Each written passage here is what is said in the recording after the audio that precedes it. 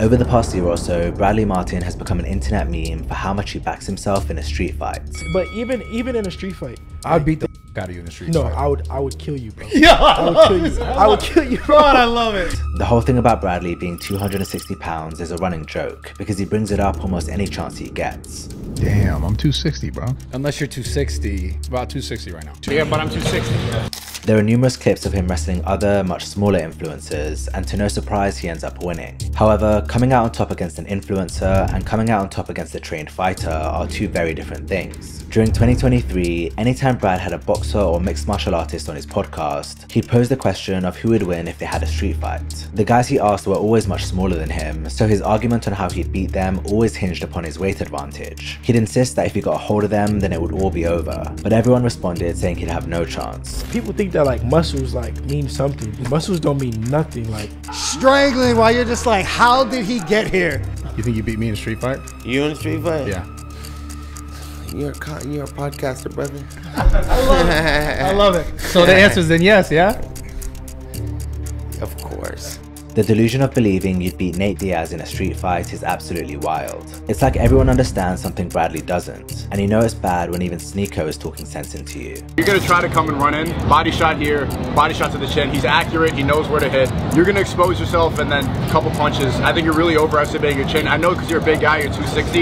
Your chin is not 260. There's no bench press for your chin. Before we go on to one of Brad's worst ever takes, I'd like to thank MyBookie for sponsoring today's video. MyBookie is your one-stop shop for all things sports betting. Whether you're interested in basketball, tennis, golf, or anything in between, you'll find what you're looking for at MyBookie. I watch a lot of combat sports and I love spicing things up for big fights by putting my money where my mouth is. With Anthony Joshua versus Daniel Dubois on this weekend, Ilia Topuria versus Max Holloway happening next month, and Jake Paul and Mike Tyson throwing down in November, there's no shortage of exciting fights to bet on. If instead something like American football is more your style, this is the perfect time to get involved because this year's college football season is fully underway. MyBookie offers an opportunity to win on every catch, sack, and touchdown, so you definitely don't want to miss out. To celebrate their 10th anniversary, MyBookie is offering a bonus of up to $1,000 on your first deposit. They'll match 100% of whatever you put in, and they'll even throw a $10 casino chip in there. To claim, all you have to do is follow the link in the description of this video and use the promo code TELLUSMORE. It's that easy, so make sure to kick things off, funded by the house. Probably one of the worst things Brad has said is that he could beat MMA legend Demetrius Mighty Mouse Johnson in Brazilian Jiu-Jitsu. Now Mighty Mouse is a small man who competed at 125 pounds, less than half Brad's body weight. But Demetrius is a black belt in BJJ and one of the greatest to ever do it. I mean, here's him submitting a 250 pound BJJ brown belt.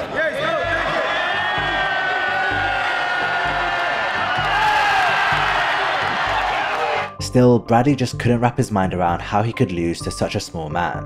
With the guys like that, they're gonna get to your ankles so fast, you're not gonna have time to pick them up. And then all they do is deal with big guys, so they know how to put you in a position where you don't have leverage to pick them up. 125 pounds though? That's so Demetrius, I know, I can lift it up with one hand. I know. I'm telling you, he's gonna get your back, he's gonna get your neck, he's gonna get your ankles. Dude, because you just lay on top of a 125 pound guy? What, really? Not the elite guys. Dude, I want to find that I want to find this guy you're talking about. DJ? I want to just lay on top of him. What Bradley wasn't respecting here is just how important technique is in grappling. Of course, weight plays a role, but if you don't know what you're doing, a skilled opponent will use that weight against you, no problem. Besides, day to day, Mighty Mouse actually walks around at more like 150 pounds than 125. Bradley Martyn has no chance. Is there a time limit? There is not a time limit. Then he has no chance. Is that right? Zero chance. He's going to get his back taken. He's 100% going to get choked out. If they just do a jiu-jitsu match, Mighty Mouse is going to get him. He's going to get tired. He's going to get him, yeah. He's going to get tired. Yep. He's not going to know the positions. Yeah. He's going to get trapped. That's what jiu-jitsu is. Yeah. That's what grappling is on that level. You'd think Bradley would be more humble given he actually has some prior experience rolling. A few years ago, he posted this video to his YouTube channel where he got ragdolled during a practice at a gym in Tarzana.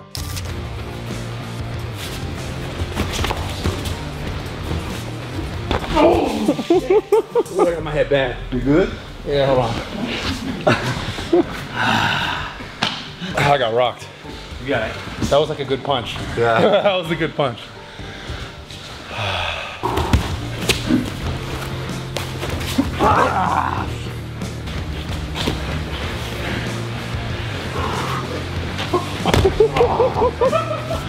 Yeah, that was sick.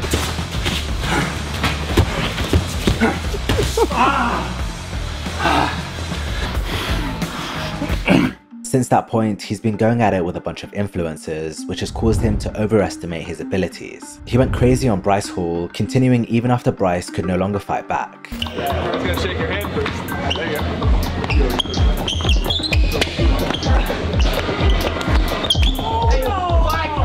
Flag! Oh, wait. Steve's got a call. Flag! That's a flag! That's a flag! That's enough! Alright, that's it! He attacked Vitaly after he tried acting like a tough guy, and he violently slammed Stable into the ground during one of their many confrontations. Now, arguably the worst instance of Brad picking a fight with a smaller guy happened following a podcast he did with Brendan Schaub and Brian Callen. Brian, who was 54 years old at the time, tried warning Brad not to pick a fight with Dylan Dennis, who was a black belt in jiu-jitsu. I promise you, you're gonna get choked out. After the podcast, Brad and Brian ended up having a tussle, and this is what happened. I won't grab it now.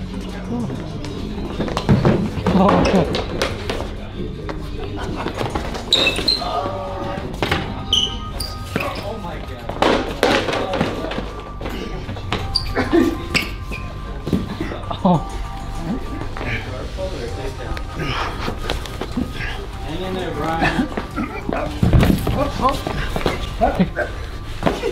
Oh, yes. Oh, no. Get that together, watch my neck. Sorry. Watch my neck. But see, do you see how you got flipped at least with an idiot like me? I know, I was trying not to do it. You know what I mean? Like, I was trying not to do it. yeah. So first off, Brian tells Brad that his neck is injured, and Brad responds saying he won't grab it, but then that's the first thing he does. Then the 150-pound Callen manages to flip him over, after which Brad puts even more force on his neck. Of course he ended up winning, but him telling Brian he's lucky he wasn't going hard on him showed just how much he cares about looking like the big man, and if that doesn't scream insecurity, I don't know what does. What's also interesting to point out is that he fought the one guy in the room who isn't a fighter, not to mention the age gap. Sad, if he's struggling like that with Callen, how does he expect to be any pro MMA guy? What's worse is that you can tell he was going way harder than Brian. Like Callen was just joshing around, but you can tell Bradley was really trying. The problem is, for a guy like Brad, he's no doubt been shown a lot of respect from other men throughout his life, purely due to his size. That's why a lot of times he plays a tough guy and tries to intimidate people, because it's always worked. Often though, he jumps to being aggressive and threatening out of nowhere, when he could easily just handle things peacefully, and it just makes him seem like he has something to prove. Someone told here. All right, hold on. No, don't run. Hold on, listen. Now we get the view. Hold on, listen. Listen to what Bradley just said. Hey, go ahead. Fuck up. Listen to what I'm saying. Why are you getting mad? Because I'm talking to you right now. Listen. Every day I get a notification. Bradley Martin Raw Talk. Steiny, something about this. Steiny, Zoo Culture, thumbnail. I don't even know we're filming. And I feel used, and I'm fucking. Really, I'm bro? You want to talk about this right now? Want to talk about how you got your start, bitch? Why don't you tell the internet right now? Go ahead, tell him. Dude. Go ahead, tell him. Dude, tell him. Okay, tell wait. him. Okay, fine, I will. Tell him when you had 1,300 followers who put you in their videos, bitch. No, but wait. Okay, but wait, Brad. It's gonna cut to Steiny. Go ahead, you'll come hard at me to not expect that right back. Tell him how you got started, bitch. Okay, but control. Go ahead, tell him the truth. Tell him the truth. Look in the camera, tell him the truth. With all the clips popping up of Brad either wrestling people or talking a big talk, people started to realize it's not confidence he's showing, but insecurity. Even when he's just messing around with friends, he always goes overboard. It's like he doesn't know how to hold back, and because of this, sometimes people get hurt. Late last year, he had a spar with Sneako in his gym, and sadly for Sneako, it ended really badly for him. Sneako made the poor decision of not wearing a head or mouth guard, and Brad spent the entire spar throwing shots directly at his face.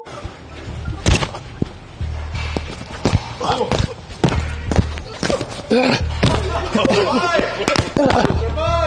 You got this! Survive! Call it survive. 12 seconds. Go!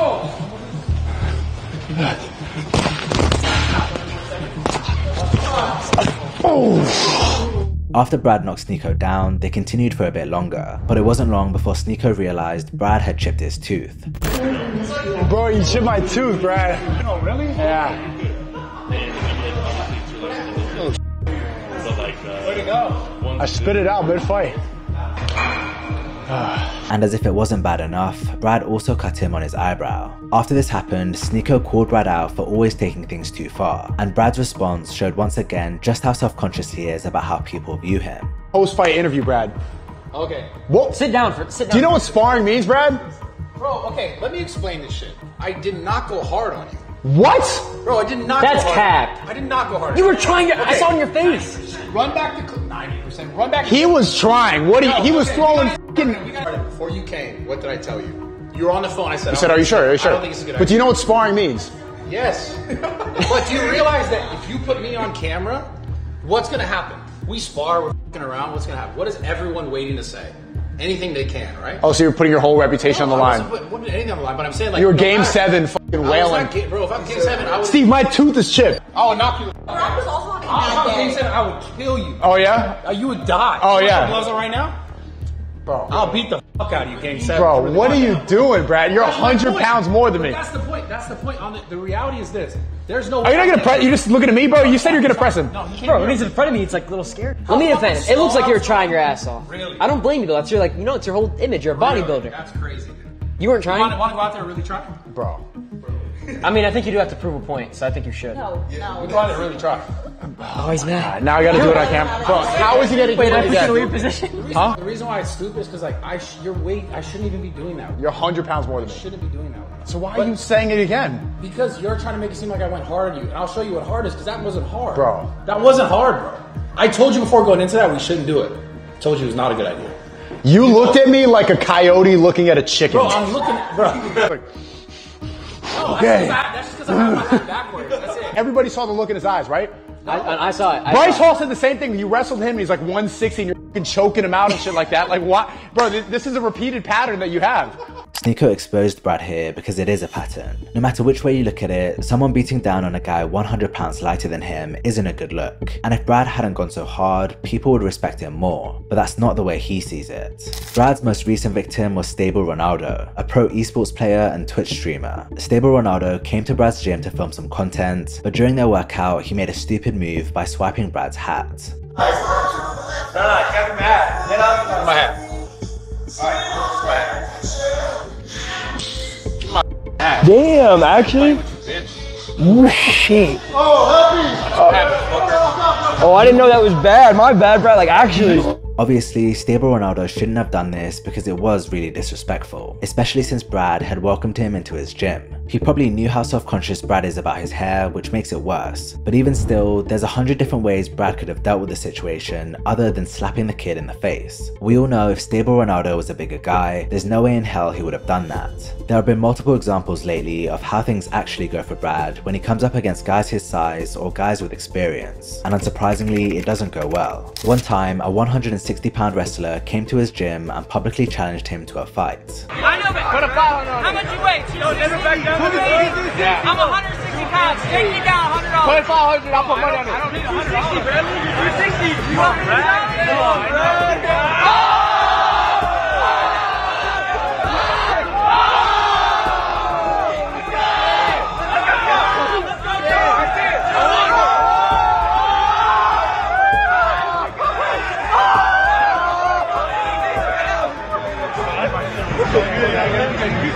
Brad tried catching the guy by surprise and he still lost, which was pretty embarrassing. But it's not quite as bad as what happened when he wrestled an ex-security guard.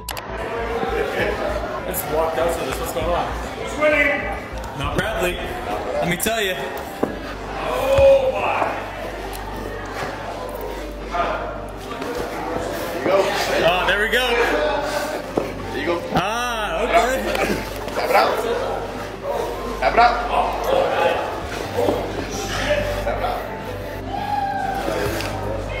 Whoa! Tap it out. Tap it out. Oh! As you can see, this guy was nearly the same size as Brad, and he not only forced him to tap, but he removed his cap, exposing his hair. We know just how much Brad hates that, so he can't have been happy. Possibly worse than both these encounters though, was the one with Logan Paul. Brad had been talking shit about Logan's brother Jake, saying that he wants to see him get knocked out in his fight against Nate Diaz, and Logan didn't take that well. I don't have problems with him. I just want to see him like lose.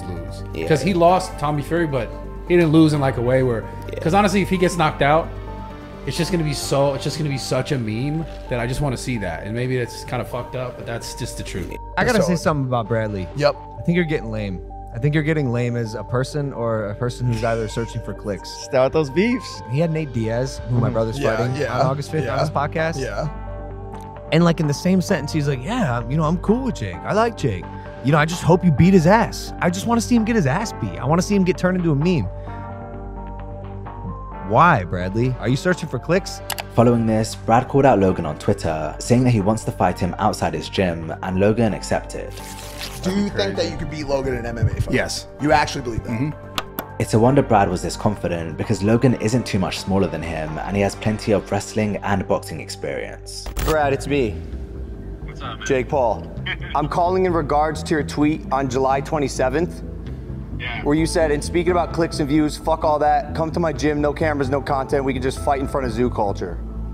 Yeah. So tomorrow, I'm gonna come by and we can do this once and for all. Okay. That sound good? Yeah. We'll just do the street thing. Do you want to grapple? Do you want to do MMA fight? You want to box? Well, I thought we were just talking about fighting in the street. That's cool too. Oh, street California. That's totally cool too. A good old fashioned California street brawl. Logan followed through and showed up to Brad's gym a day later to have the fight. How are you feeling? Good, bro. Are you ready? All right, we got waivers? Yeah. Okay. So we're doing that? My thesis is you have cameras everywhere in this gym. Yeah, but I agree to not post anything. This doesn't say that. Make it say that. I'm down for whatever you want to do like that. But you don't want to film it. I didn't want to film it. No. But you also wanted to fight in front of the zoo culture. I said no cameras, no content. In front of zoo culture. Yeah, no cameras, no content. This is specific to that. So if we're going by the tweet, and that's what we're going by. No cameras. Let's pop. No cameras, no content. We'll stop. We'll pop out front, like in the tweet. Okay. When I said it, I didn't think it was like some malicious bad thing. But that's my family, bro. And yes, I haven't always been the best brother ever, right? But I think that's part of me being a big brother. I fuck up, and I'm working on all of that. I respect it. But like, you know, I have to stick up for Jake when I can. I get it. Even if I don't always do it myself. But again, I'm working on all that shit. Yeah. I respect you. Hope you know that. Thank you. I respect you too, bro. For real. This is cool. I like the new location. Thank you. Let's fucking do All right, it. so let's head. So let's go. Let's go. Let's leave. 260, bro. Cameras down? Yeah. Sadly, they didn't film it, so we don't have any footage to look at, but from everything we've seen since, it's clear Logan dealt with Brad easily. That's it. That's it. Good stuff. Bro, thanks for letting that happen. I'm proud of you. Thank you. Yes, sir. Thanks for doing it. Bro. You run your mouth about me, I run my mouth about you. Yeah. And like, now at least, by the way, that was fucking nothing, Brad, I'll be honest. Yeah. There's levels to this shit. The look on both their faces after the fight says it all. You can clearly see Brad took some damage to the back of the head, while Logan looked pretty much unscathed. Brad's ego definitely took a big hit here, given how much smack he was talking leading up to the fight, and his reaction when he was recently asked about it by Neon shows it's still raw for him. I didn't ask you about this. Didn't you wrestle Logan Paul? We didn't wrestle. That was a real fight? Yeah. Who won? Yo, you walked away? I think you lost. You lost. At this point, Brad is nothing short of a meme because he just can't accept that he's not as tough as he thinks he is. Some people argue that this whole 260 pounds I'll take you in a street fight persona is just for clicks, and there's no arguing it's brought him a lot of views and attention, but it's pretty clear from everything we've seen that it's more than that. Brad has this need for people to take him seriously and respect him, which I'd say is part ego and part insecurity, and although this will probably get him into more sticky situations in the future, it's the reason we have all this hilarious content.